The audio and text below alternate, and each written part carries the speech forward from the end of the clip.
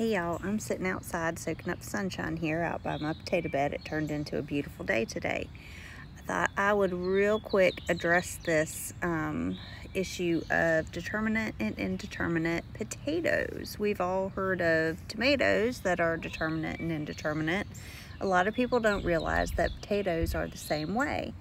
I did not realize that when I first started growing them. So both of these varieties, I am growing Mountain Rose red potatoes and Yukon Gold kind of yellowish little cream potatoes. Both of these are a determinate variety, which means they will only grow so big and they will make one flush of potatoes right at the surface above where your seed potato was planted.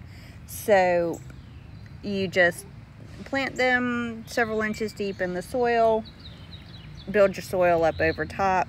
When you plant them, put a good layer of mulch on top, and then that's all you have to do. You don't have to trench them, you don't have to hill them, keep adding soil like you would an indeterminate variety. An indeterminate variety, you would just keep hilling them up, and you could potentially get several layers of potatoes to grow through the season.